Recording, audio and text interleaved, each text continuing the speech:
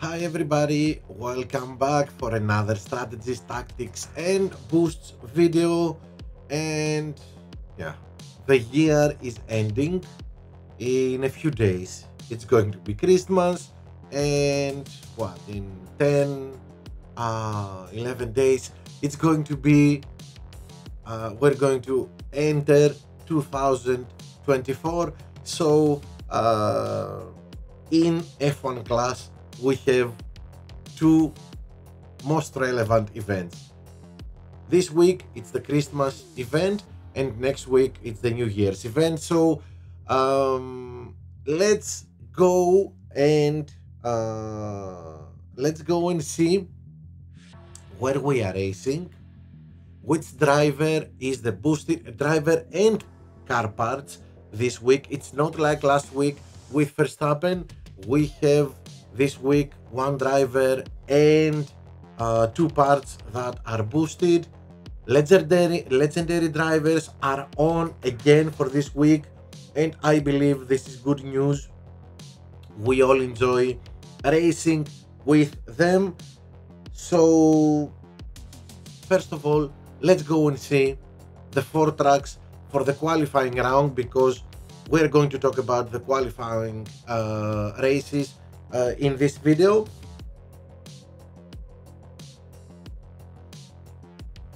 And as you can see, this is going to be a very interesting qualifying and opening and final, but let's stick to the qualifying for today.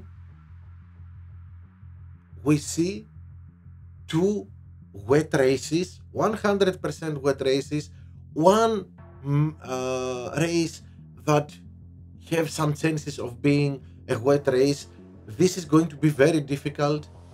We all know that in wet races, if something goes wrong, it's difficult to recover. So it's going to be crucial and maybe decisive for the medals on Sunday, what we're going to do on the qualifying round. So we start with Hungaroring, the only 100% dry race. Then we travel to Belgium, Spa, for a wet race. To Asia, Singapore, 33 chance of raining there.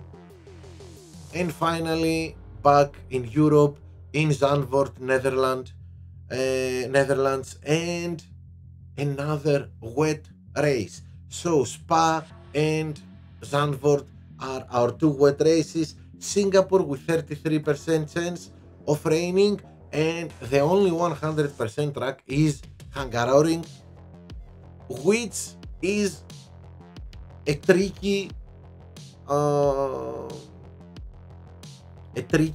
track, even when the race is not wet. So it's going to be a very interesting qualifying. So let's start to see our strategies for this week. Give me 1 second, and here we go. Okay, so Hungary. As I said before, turn 1 is where it's going to be decided if we're going to have a difficult race or an easy race. Many drivers stuck in traffic in turn 1 at the beginning of the race, and then recovering in Hungary is very difficult. My second fastest choice is this one, 5.3 medium soft. We can easily go 5 laps with mediums with a driver that has over 85, 86 tire management. If we have lower, like Prost, then maybe Prost with 82 tire management can do 5 laps with medium, but we will have to be a little bit more, to conserve a little bit more. If we boost his tire management a little, not too much, then we can push the red button even in the first stint. Mainly, I would go with cornering boosts here, but combo boosts are useful too. We don't care so much about. Okay, we always care for a fast pit stop, but here we are only doing one pit stop, so okay, it's okay if we don't choose a boost that will cut down the time of our pit. Alternatively, we can do the opposite, 3-5 soft medium, but this is something I would mainly choose if I'm at the back of the grid. And for sure here, we need something like Tsar or Movember if our driver doesn't have good tire management.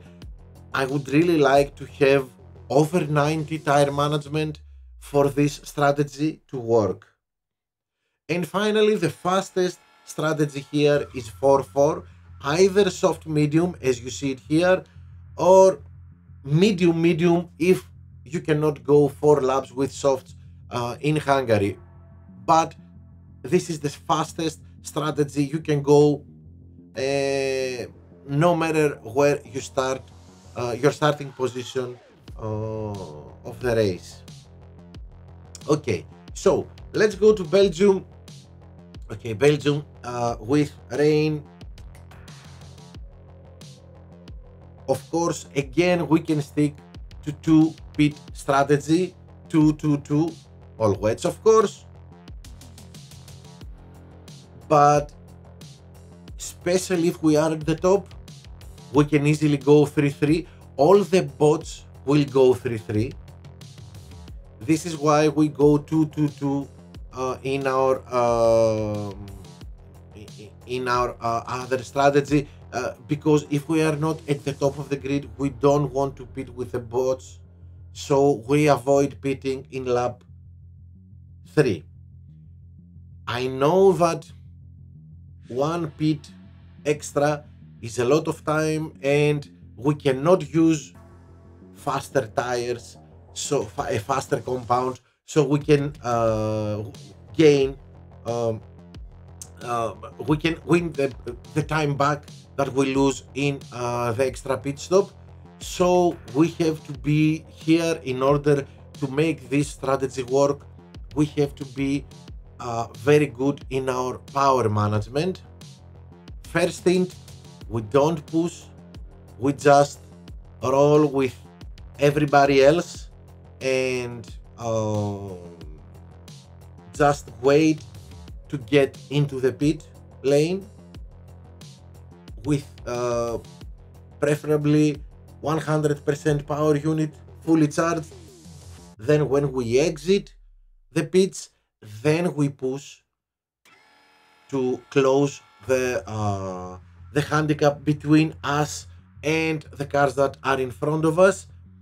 And when they enter the pits at lap 3, then it's our time to shine, then it's our time to push the red button all the way, because it's the lap that we want to gain the time for the second pit stop. That's the only way we can make this work, especially if we are at the back or in the middle of the grid. We know that overtaking with wets is difficult, so the plan is to overtake them while they are pitting. And of course, this is if we are at the top of the grid. We don't care. We pit with the bots because we pit before them. We pit at the same lap, and yeah, it's a very easy strategy. Next one is Singapore. Here we don't know if we're going to have a dry or a wet race, so let's go to see them both. Mainly a cornering track, so boosts would be our choices would be Kupa, Hook, Herald, Kawai, Wood. If you don't have one of these, maybe Reindeer, which is the boost of the boost of the event. And by the way, now that I said it, give me 1 second. I forgot to say, of course, that we have Leclerc 10% boosted, Voyage and Sigma, the two assets that are going to be boosted for this event, and Reindeer is the boost of the event. So, dry race in Singapore. This is the fastest, of course. Strategy 2-2-2. If we can use Kawai here or Wood to gain some time in our pits, it would be the best choice because we are doing 2 pit stops. Oops, give me 1 second. Okay, let's go to the next one. And of course, if we cannot create the gap needed between our two drivers, then our second driver can easily go 3-3. It's a little bit slower, this strategy, but it's quick, it's fast enough to give us the best final positions we can get. Here we need a little bit to be a little bit careful with our reliability, but not so much. Reliability is an issue in this strategy. If you want to go both drivers for one pit stop, then you maybe want to choose this one. It's a little bit slower than the other two, so it would be my third choice. But if you go 4 hard, 2 soft, then I would like to see you use Gene or Hook. Generally boosts that will boost the reliability of your car. Now, if it rains, 3-3 wherever we are in the grid, and 4-2 if we are at the top of the grid. Maybe some bots will pit at lap 5, but I really don't care. I believe that 3-3 and 4-2 is the best choice. If your drivers have a big enough gap, then maybe you can go 4-2 with both of them. But I would really like to see 3-3 for the driver that is at the back, if it's not at the top, and 4-2 for the other driver. And of course, be careful with the reliability of your car. 4 laps in Singapore, the reliability is will almost be at 0, so be careful to avoid a breakdown. Okay, and last one, Zandvoort, Netherlands. Again, a wet race in Netherlands. 3-4 if we are at the back, in the middle, or at the top of the grid.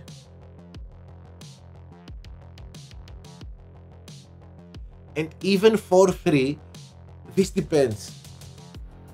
If both your drivers are at the back of the grid, then, and you cannot make a gap between them, then you go 3-4 and 4-3.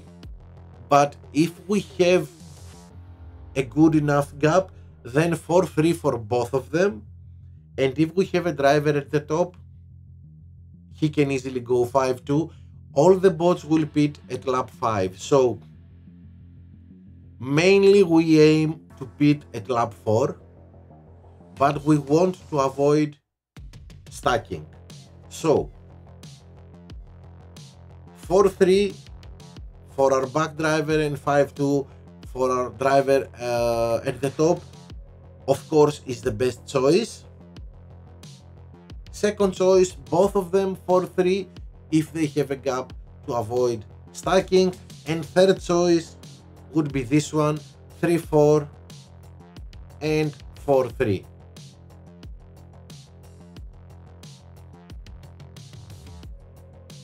Our better option, of course, is 4-3 for both of them if we are in the middle or at the back of the grid.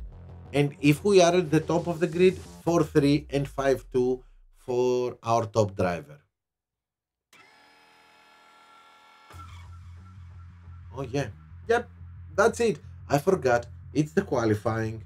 It's the qualifying round. This means only 4 tracks. And by the way, until almost the end of this, season, we are going. Give me a second. We are going to have 4 tracks in qualifying and 8 tracks in opening and final until there in May, somewhere there, when the real F1 starts again, and then we are going to have 2 times the same track. Okay, let's go and see them again. Hungary, a dry race. Spa, wet race. Singapore, 33 chance of raining. You see 34 degrees there, but don't worry about the temperature. Sorry for that. Don't worry about the temperature in Singapore. Even with high temperature, we can go 2 laps with softs or 3 with mediums. And finally, our fourth race is Zandvoort, Netherlands. 100% wet race there as in Spa.